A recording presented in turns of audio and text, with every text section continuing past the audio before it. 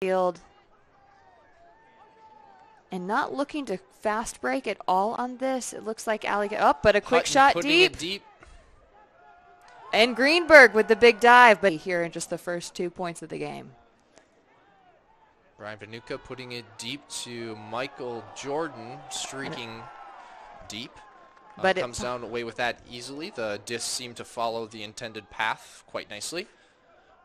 And a bit of a small space over to Ladyman, but he does get the reset. Cheetah looking for it around to Klain. Klain with the backhand to Isaac Leonard for the goal. No, that would be Jordan Taylor. Jordan Taylor.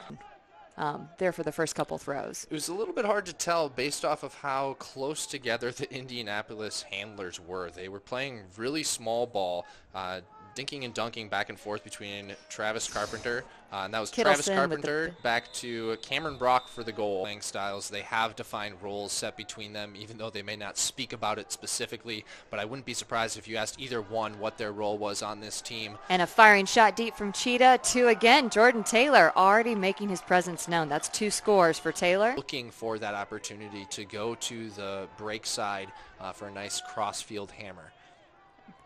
Matsuka getting bumped there a little bit. Here's the hammer. And there it is. Not to Keenan Plew Alex or Henderson. Cameron Brock, but Alex Henderson. Side field. And that was Connor Henderson there, bidding, not making it, and so it's back. Oh, but the big D. Getting it right back. Slow down the AlleyCats, who seem to be building some momentum pretty effortlessly. Over to Carpenter, who fires to Cameron Brock, and that's an easy score. Contact, a little bit of a conversation with the ref, but that's Alex Henderson with the disc. Out to space for Matsuka with the easy score. More confident with their downfield receivers.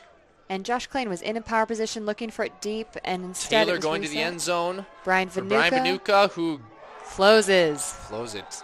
And Jones was there, tried to make a play, but it was Vanuka who came down with the score. This has been textbook from AlleyCats up to this point. They push all the way, almost in this 30-yard space, over to the break side, and then look to swing it across, making it very difficult for the wind chill, and a second score by Matsuka. Matsuka do a lot.